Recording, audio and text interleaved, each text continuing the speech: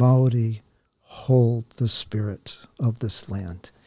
Indigenous peoples, and I've worked with indigenous people in China, the Mao and the Yao, same thing.